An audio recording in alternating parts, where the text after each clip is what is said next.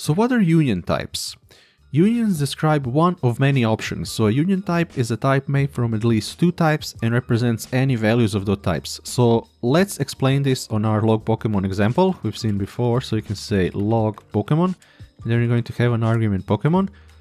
Then we can say string, array of strings, or this is the operator for the union, string. So this says that Pokemon can only be an array of strings or a string. But what you might not know is that you can only do things with the union type that every member supports. So for example, if you go ahead and say Pokemon to uppercase, I think this is how spell. Let me just make sure that we are not making syntax errors. Yeah, so it's to uppercase.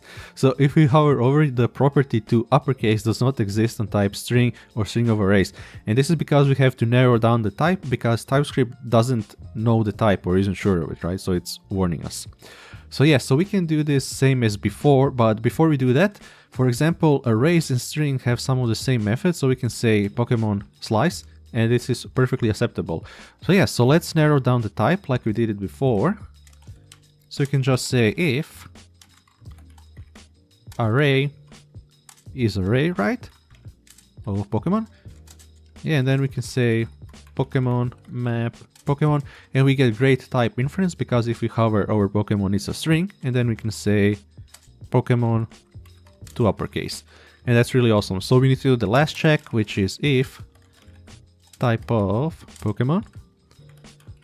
If it's a string, then we're just going to say Pokemon to uppercase, and everything works as expected. Next, we're going to learn about discriminated unions. So this might sound complicated and all this fancy terminology, right? But it's really just something simple. So a discriminated union is the result of narrowing the members of the union that have the same literal type. So for example, we can use a type guard to narrow the Pokemon type fire or water to fire or water. And we're going to see how this works in the next example. But for this to work, we need to enable strict type checking, and strict type checking is something you're going to use in every project, because otherwise most of the errors are going to be just a suggestion, but you want your app to fail if you don't meet the type requirements or whatever. But of course you can control this.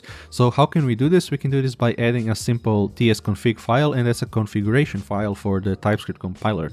So we don't need to install TypeScript or anything. VS Code is just going to pick up this config, so we can just say new file tsconfig JSON, and we're going to create an object. And look at this awesome auto-completion. How crazy is this? Compiler options, and then we can turn strict on. So strict, let's just say it's false. So if we go here, and if I remove this type, this is just going to be a suggestion, right? So we can see Pokemon any.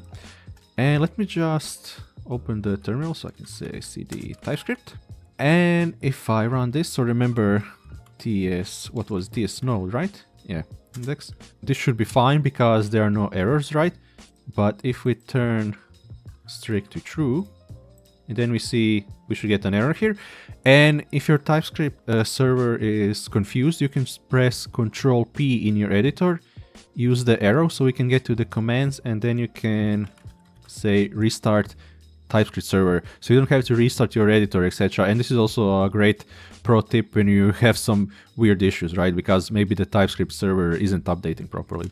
So when we run this, this should throw us an error, which we won't, right? We don't want to ship this to production in this state, and this is awesome. So it's going to catch the error and you have to fix it, right? Yeah, so let me just close this, and let's talk about discriminated unions, right? So we can delete this. Let me just close this file. And here I have an interface, Pokemon. We're going to have some attacks. I'm making things up at this point. Flamethrower, which is going to be optional. So we're describing the function, right? Same as before. We're going to have Whirlpool. I don't even know if these are real. Don't quote me, please. If you're a Pokemon fan, I'm sorry.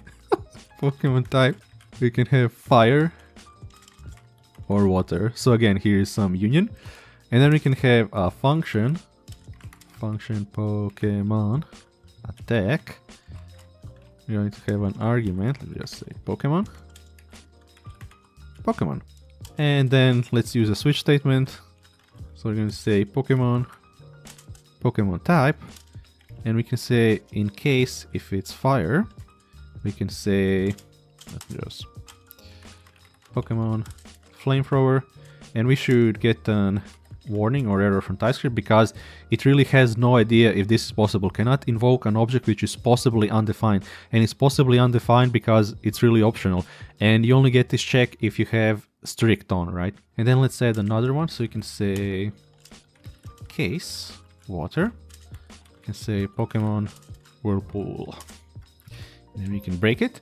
So let's also add this, so you can say Pokemon attack, and we can give it an object, say Pokemon type. See this awesome auto completion?